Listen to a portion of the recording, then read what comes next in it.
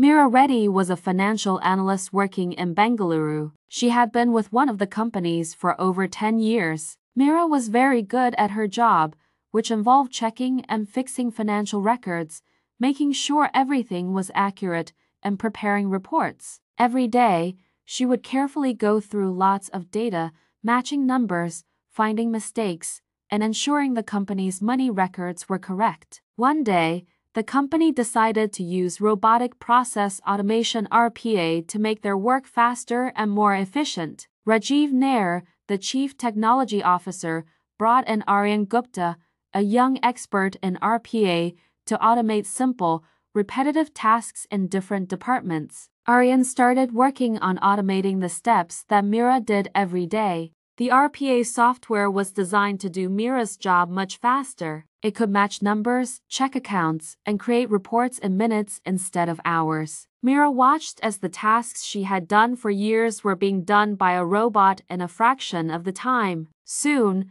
the company realized they no longer needed Meera for this work because the robot could do it all. Rajiv called Meera into his office and, with a heavy heart, told her that her job was being replaced by the automation software. The company asked her to resign since her work was now automated. This story is a wake-up call for others. It shows how even skilled jobs can be replaced by automation and how important it is to stay updated with new skills to remain relevant. Told her that her job was being replaced by the automation software. The company asked her to resign since her work was now automated. This story is a wake-up call for others. It shows how even skilled jobs can be replaced by automation and how important it is to stay updated with new skills to remain relevant.